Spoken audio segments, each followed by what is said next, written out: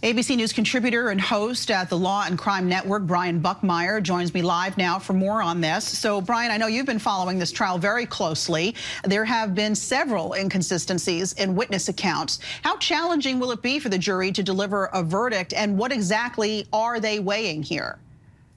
It's going to be extremely challenging because you have so many different stories. You have Megan Thee Stallion's story. You have Sean Kelly, the Hollywood Hills neighbor who gave an account.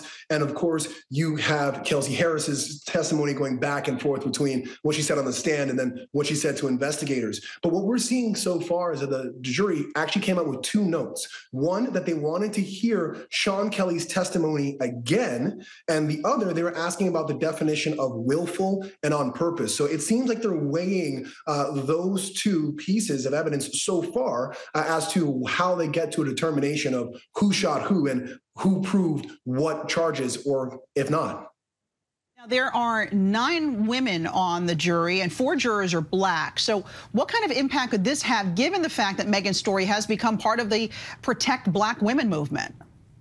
I think it's going to create very little middle ground. And this is what I mean by that. Either you're going to get someone who is a black woman like Megan Thee Stallion. And what we find as defense attorneys is people from similar groups tend to be more critical of other people within their own group. So either a black woman would look at this and say, hey, I believe Megan Thee Stallion. I would have similar fears of reporting a crime. Or a black woman would say, no, I wouldn't. I don't think my race or my gender affects when I would report. She did something completely wrong. I think they're going to find themselves on different ends of the fence with very little middle ground. Who's gone missing and could not testify is speaking out, asking that the DA and Megan leave them alone. We saw that in Stephanie's piece. What do you make of that?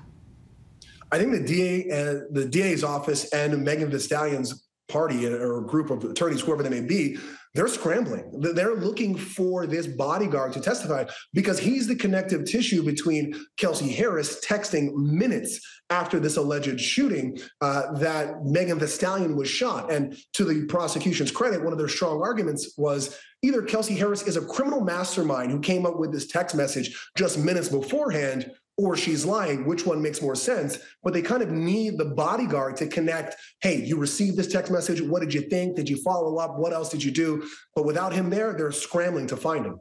Now, Tory faces more than 20 years in prison. So how do you see this playing out, Brian?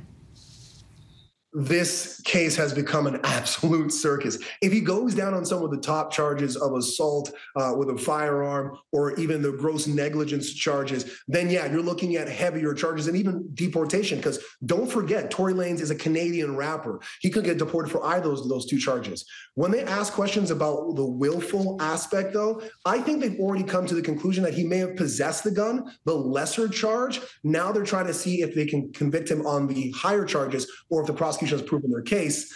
I still think it's a guessing game here. I don't think he'll get the full 20, even if convicted. He'll probably get something lower, but this case has been crazy. I don't know.